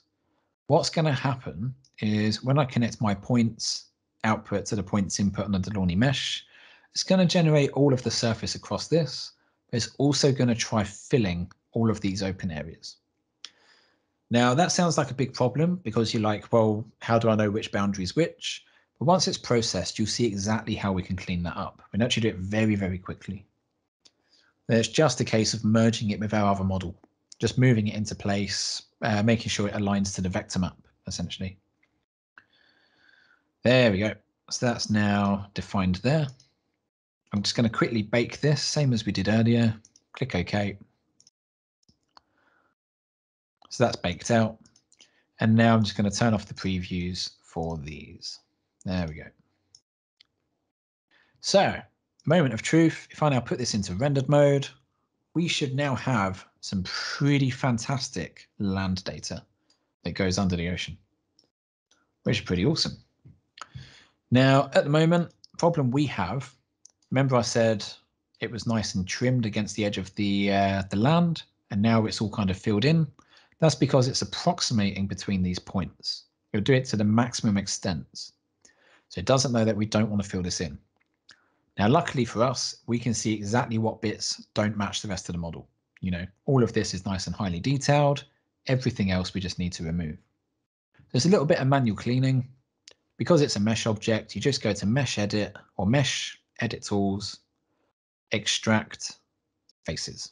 And all you need to do is just click and drag to select some faces. Once they're selected, you can hit Enter, hit Delete, and it will remove those faces that you're trying to select. So same thing over here. Just hit Enter again to load up the last tool. Hit Enter, hit Delete, and you see you start getting all of your boundaries back again. And again, I'm not going to go around clean the whole thing up because we're tight for time. But once you've got your whole land boundary cleaned up again, all you'd need to do is combine this. So copy this mesh onto your other file, the one that we worked on in the beginning, if it was near the ocean, for instance. And all you need to do is just move it into place, potentially adjust the scale a bit so that it fits the rest of the model.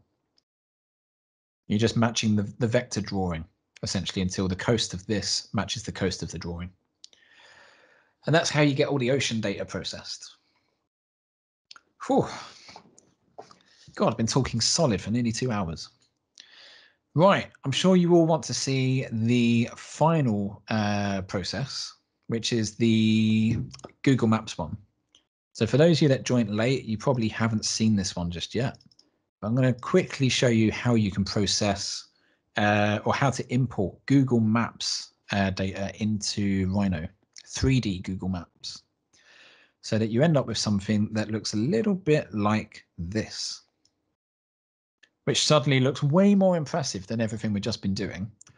But the problem with something like this, and this is why we don't always recommend to import from Google Maps, is when you actually import into it, look how low resolution the terrain actually is. It's really, really low res. The same thing with the buildings. They actually look really nasty up close. And there's tons of issues with open edges and stuff like that. But that being said, the texturing is so good on it that it's still great for visualization purposes. It's still good for animations. And to be honest, it's still good to use as either background geometry or even just for referencing. So imagine if I were to delete out an area that I was working on. Let's say, for instance, I wanted to work on All Saints Park. I could trim this away from my Google Maps model. I could then import this into my main Digimap model and adjust the scale so they match in location and orientation. And then I would have my more accurate terrain data and my accurate model data that I can then build upon. So again, it's up to you how you're merging these data sets together, but you can really combine some interesting stuff. Now, to generate something like this into Rhino, I know I've said it 100 times, but I'm genuinely proud of this. Everywhere online will tell you that you cannot get Google Map geometry into Rhino. We are going to do that today. So you're going to need a few things. First thing you're going to need to do is navigate to a website that I'm going to paste into the chat. And again, I will upload a link to this website when I upload this to YouTube.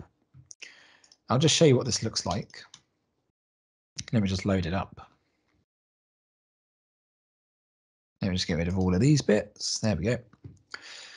So essentially what you're going to need this plugin for Blender.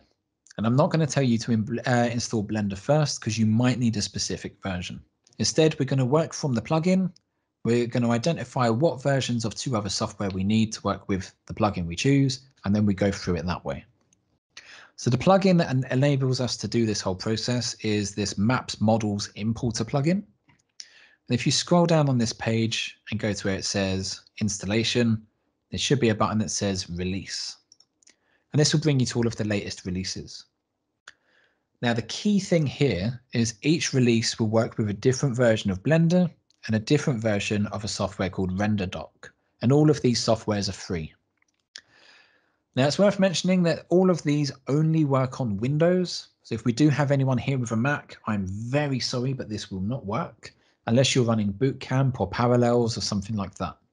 But again, you could use the university computers for this process if you wanted to, or buy yourself a Windows machine, as we always recommend. So for this version of the software, of the plugin, Maps Models Importer version 0.4.1, we can see that we need to have Windows installed. It will work with Blender version 2.93 or newer. It also works on Blender 3.0. The most recent version of Blender is 3.1, I believe. So I'm actually going to use an older version today just because I've not been bothered to update mine yet. I'm using this version, 2.93.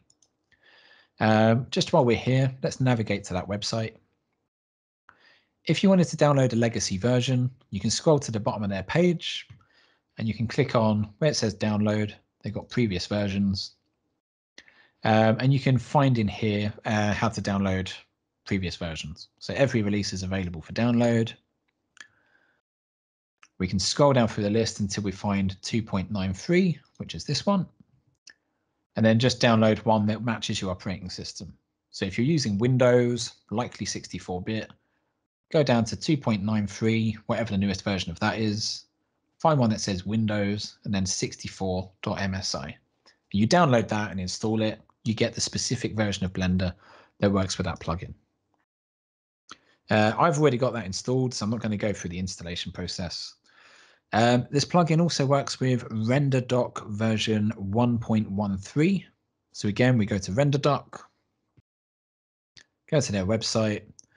Current version is version 1.18. I could scroll down here and find the previous version, 1.13. Download the installer, let that run, and then I get that as well. So I'm just going to go back one last time. So that's pretty much it. That's just downloading the 3 main files. So we've got Blender 2.93 downloaded and installed. Let's say we followed that through. Same thing with Renderdoc 1.13. We downloaded and installed that. And we've downloaded the latest version that's compatible with those just directly from this page. If you scroll down a little bit and go to assets, you'll find where to download that zip file for that plugin. And you don't want to extract that zip, just keep it as a zip file. That's absolutely fine. It's a little bit confusing, but once you've got those 3 things downloaded, install Blender, install Renderdoc, and then we're good to go. The next word of wisdom I will give you is that you want to close Google Chrome. So even if Google Chrome is your main software or whatever, you need to close it down for this to work. So if you're watching this back on YouTube, I recommend you just copy and paste this link into, dare I say it, Internet Explorer or Firefox or Opera, whatever you're using. Just run it in something else other than Chrome to follow the rest of the tutorial and come back to this point. So the next step you need to do, we're going to go to where Google Chrome is installed. So for me, I'm going to go to my local disk C. For some of you, it's going to be in program files x86, and then you would go to Google and so on and so forth. For me, I have the 64-bit version installed, which means I go to program files. I'm going to go to Google, going to go to Chrome, go to application, and this is where my one is saved, my Google Chrome. It's a bit annoying, but it does get you there. I'm going to right click on my chrome.exe. And I'm going to send a shortcut of this to the desktop. So send to desktop, create shortcut. I'm now going to go to my desktop, find that shortcut, right click, and go to properties. Now, again, I know this is very long-winded, but it's because it's not an official piece of software. It's a very dodgy workaround that actually works really, really well. But essentially what we need to do, we need to change this shortcut and add in just a little bit of code into this description so that we can basically tell this to run in debug mode, because this is how we're going to be able to capture the data. Now, I'm going to copy and paste the bit of code that you need to paste into here. I'm going to put that into the chat. It's a fair old bit of code. And all I'm going to do, I'm just going to delete all of this out. I'm going to paste that bit of code into here. Again, I will do the same thing on YouTube as well. I'll put it into the comments section. The only thing worth mentioning is my one, the location where it says C program files, Google, such and such. If you are running the old, if you're running a 32-bit version of Google Chrome, yours would be C program files x86. So again, you just need to change the location of that little bit in the code. It will make sense. Essentially, just copy and paste it in. Chances are it'll be saved to the same location as mine. Click apply, click OK. So now that we've done that, if I just pull up this folder again, now that we've modified that path and we've clicked apply and OK, that shortcut now looks a bit different. It's now running it, or it's actually now made that as a little command rather than a little piece of software. So what we need to do, we're going to basically open our other software now. We're going to open, in fact, let's just close this down. It gets a bit intensive. Yeah, we're going to open that piece of software called Renderdoc. Just going to drag this to the correct window. There we go. So you've got this one called Renderdoc. And the first thing I'm going to check here, once you've installed Renderdoc, I'm just going to click on File and see if we have the option that says Inject into Process. If you don't have that by default, don't worry. You can click on Tools, go to Settings, and then under General, you can scroll down a bit. And there should be an option somewhere that says Inject into Process. I'm pretty sure this is where it is. I do have this written down. Give me 2 secs. Yeah, Settings General. If you can see it there, then brilliant. If not, don't worry. It might just not be there because I've already enabled it. But it is there. It is definitely under Tools. Yeah. Yeah, Tools, Settings, General tab.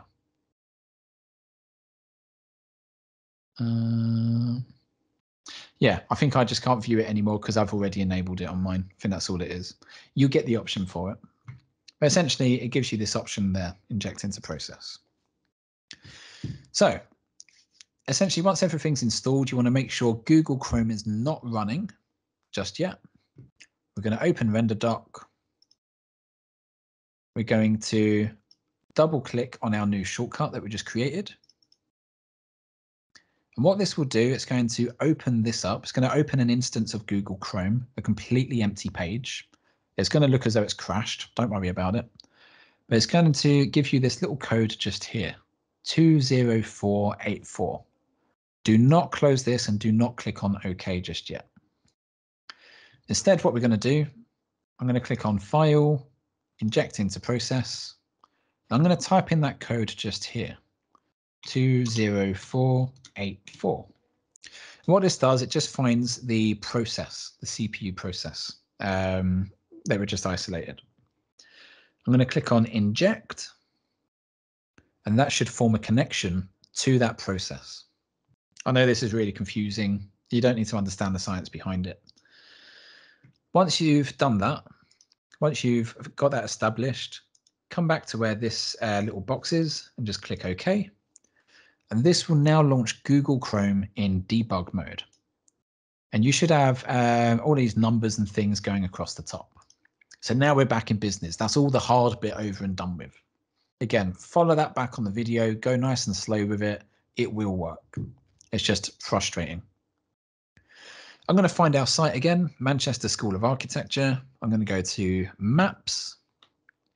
I believe this does now also work with Google Maps as well. Sorry, not Google Maps, Google Earth, which gives you even higher resolution textures and geometry than the Maps version. But essentially what I want to do, I'm going to click on where it says Layers. I'm going to go to Satellite mode, and I'm going to toggle this into 3D. So something kind of like this. And I just want to set it up either zoomed out or zoomed in for the area that I want to capture. Now, final steps would be to come back to this software, and the first 10 times I was trying to get this to work following tutorials online, I could not get this to work for the life of me. And it's because all the videos online were telling me to capture frames immediately. Don't do this. Instead, tell it to capture after delay, and just set this to about 3 seconds, something like that. And what you want to do, you want to click the button that says capture after delay, and as fast as you can, go back to where Google is. You just want to wiggle the view around because it has to be moving as it captures. And in fact, let's do these side by side so we can see what's happening. There we go. Let's do it something kind of like this. Let's capture a nice square. So I've set my delay to 3 seconds. I'm going to click on capture after delay straight away. Oh, crap. I paused it up. Sorry. Let's delete that. Right. There we go. So I'm just wiggling that around. And as that wiggles around, you should then get this view being captured there. So I actually messed up explaining that a bit. Keep it nice and simple. Once it's established and you found it over here, you basically just want to set your delay to 3 seconds, click on the button that says delay, and then quickly go over here and just wiggle this view around because it has to be moving as it captures. Otherwise it won't work. There we go. Now that you've got this thumbnail, you just double click on the thumbnail and this loads the data up over in the event browser. And as long as you have the ones that say color pass, it means it's likely worked. If it hasn't worked, just close and repeat the process. Keep doing it until you get the color passes appear. Now that we've got these, we just go to File, Save the capture as, and you want it to save as an RDC file. Let's choose a location to save it in. So I'm going to choose MSA test, whatever you want to call it. Click on Save, and that saves it as an RDC file. And you can now close all of this, and you don't need to click OK or anything on any of that. All of this stuff can just be closed now. Very nearly final step. I'm going to open Blender. And you'll see that once it opens, it's going to tell me my version is 2.93. Mine's 2.93.8. That's fine. It's still compatible with the version of the plugin that we were looking at. To install that plugin, you're going to go to Edit, go to Preferences, go to Add-ons, click Install, and you're just going to find where that plugin's downloaded to. So for me, mine's in my downloads folder. That's the one that says maps model importer, and then whatever the compatible version is. Click install add-on, and that should install it. Mine's already installed, hopefully, so I shouldn't need to play around with that. Once you've imported it, once you've imported the add-on, you now just need to import the data. So I'm going to go to File, Import. I'm going to go to Google Maps Capture. This should now be available if you've installed that add-on. I'm going to go to where I saved my data to. It's one of these. So find your RDC file, click on Import Google Maps Data. This is going to go very slowly because it needs to do a lot of processing. It might look like it's doing nothing for like a couple of minutes, but I promise you it is doing stuff.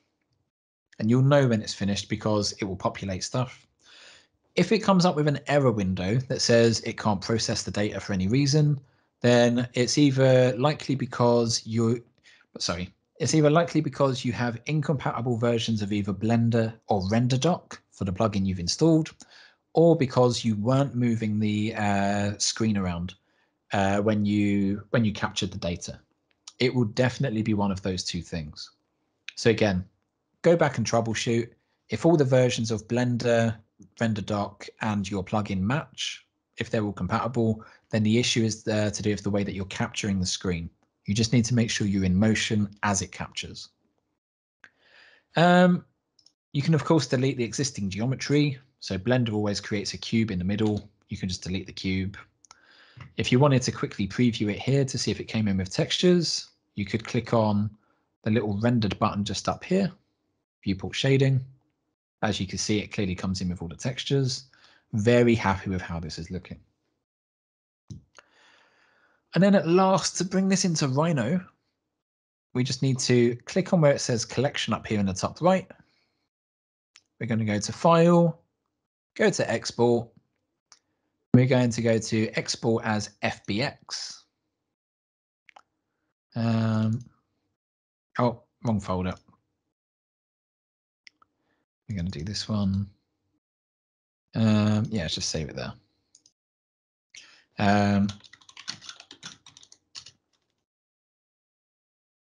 Give it a name and a location. So I'm going to call this MSA test FBX.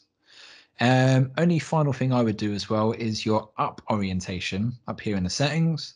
Change this to Z because in Rhino, Z axis is the up axis. So Z up. And I would also limit it to active collection because that's why we clicked on collection just up there. Export the FBX. That's going to do a little bit of thinking. Might take a few minutes for that to process out.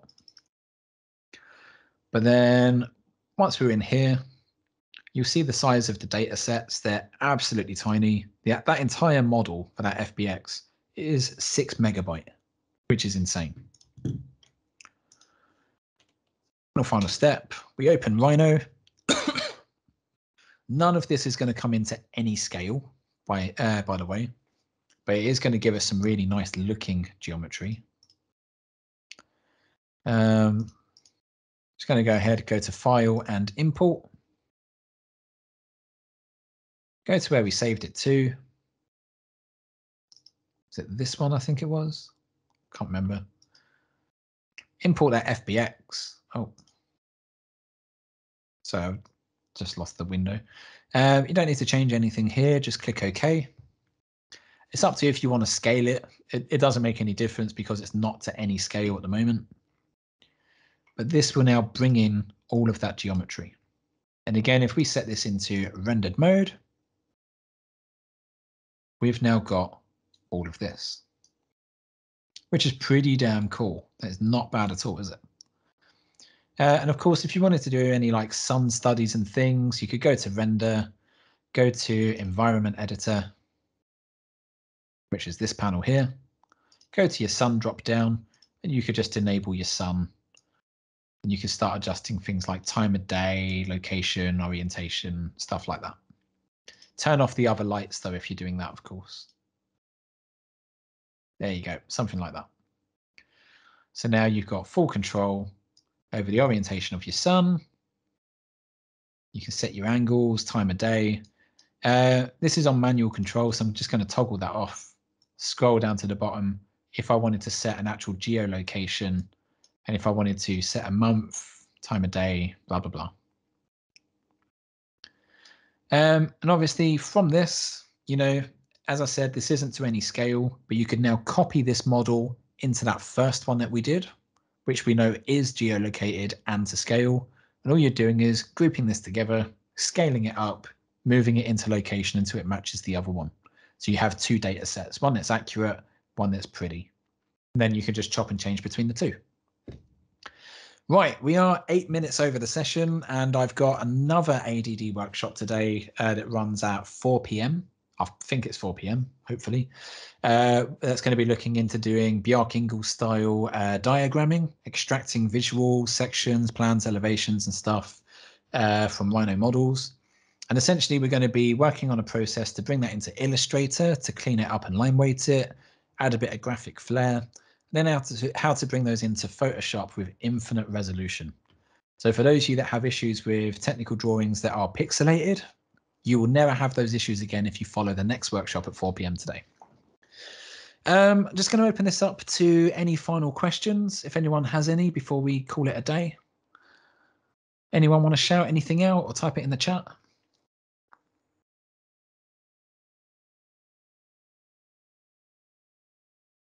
Nope. Nope, no questions. Okay, right. I am going to leave that there for today then. Hopefully you found that useful. I know it is a lot of stuff to go through. But yeah, that should pretty much set you up for life now, I think. That is every possible way that I can think of to work with data to produce a 3D model. And obviously, you know, you could use this for fabrication, visualization, etc. Right.